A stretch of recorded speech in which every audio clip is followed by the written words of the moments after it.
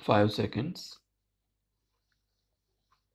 Honorable Speaker, sir, I am happy to present the Karnataka budget for the fifth time. I expect that the programs in the previous year budget will take the state on the path of the progress, meeting the aspirations of the people of Karnataka. Progress is the basis of prosperity. This Chanakya's mantra emphasizes the importance of achieving economic development.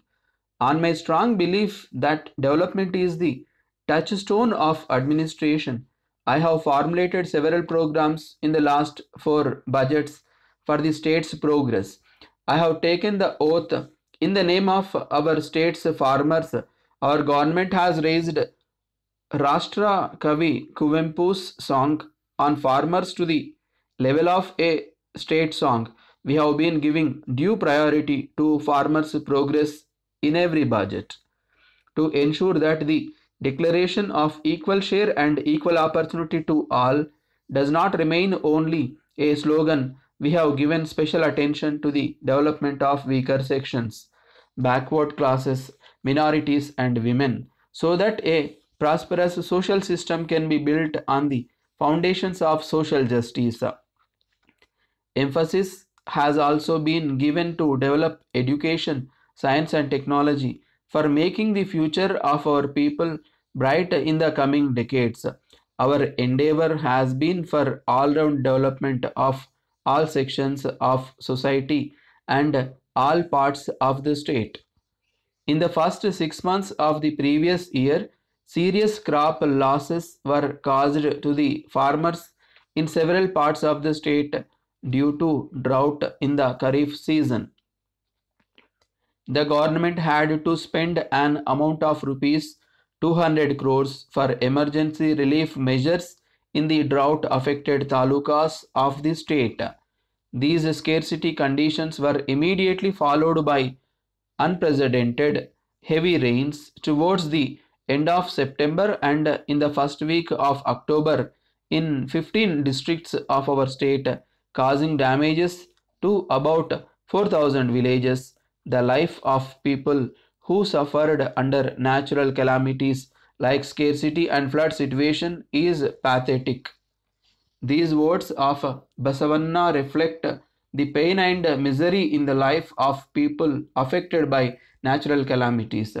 In such severely adverse conditions, the state government's administration, with the help of central government's defense and disaster management forces, brought flood affected people and animals to safety and also provided temporary shelter. Hundreds of feeding centers were started for giving timely food to flood affected people.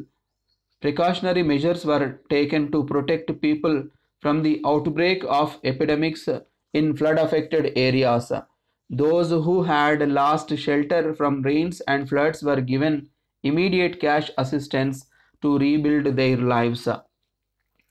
In managing such an unprecedented natural calamity, not only various institutions of the central government provided assistance, but the Honorable Prime Minister himself and other central ministers also visited the state to see the flood havoc and sympathized with the state government.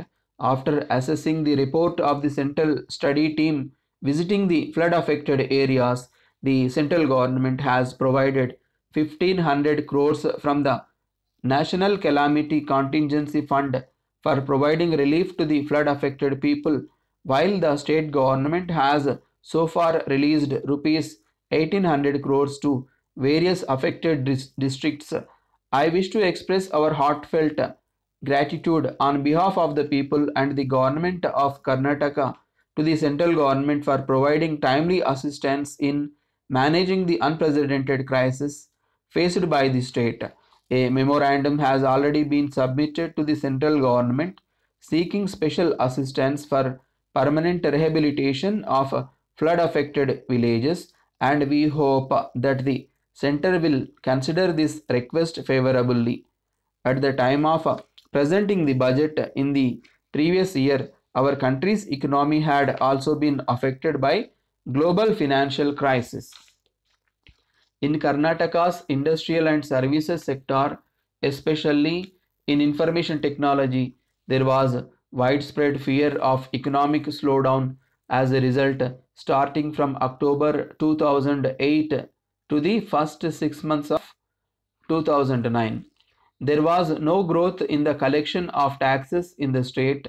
In the latter half of that year, a significant revival of the state's economy has been observed, and the state government has continued its efforts to achieve the expectations of the budget to a great extent. In the light of selected indicators, the financial position of Karnataka is more sound compared to other states.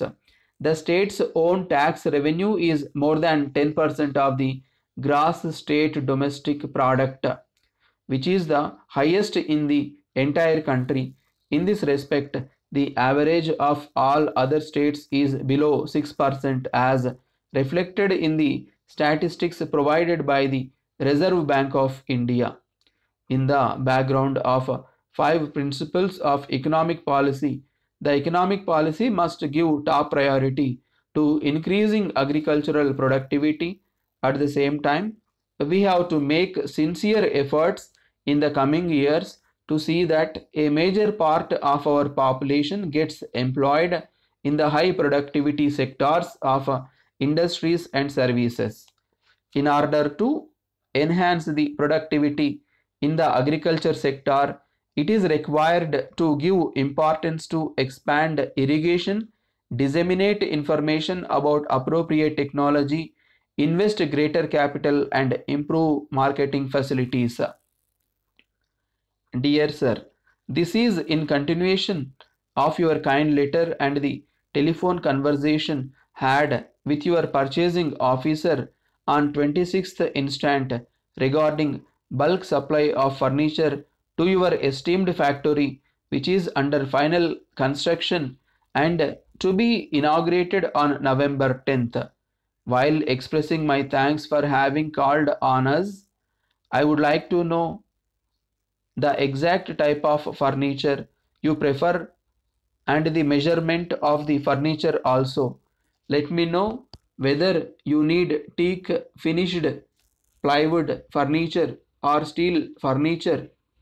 For your easy understanding of purchase of furniture materials, I am sending the catalog latest designs price list through our sales manager stationed at Bangalore, who in turn will explain you in detail.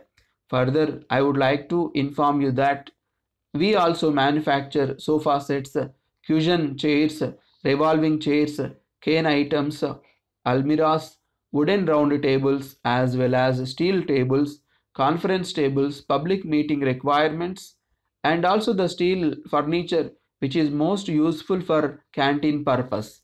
Since we manufacture the said items at our own factory, we can quote the reasonable price, and also we are in a position to allow maximum discount as well as credit facility.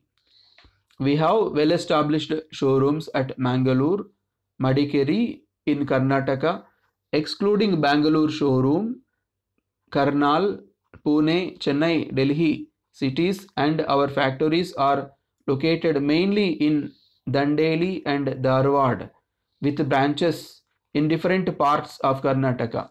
We learnt that your international tech park is located at Bangalore, branched at Dharwad and Karwar. You make it convenient to visit our showrooms, which will enable you to place order.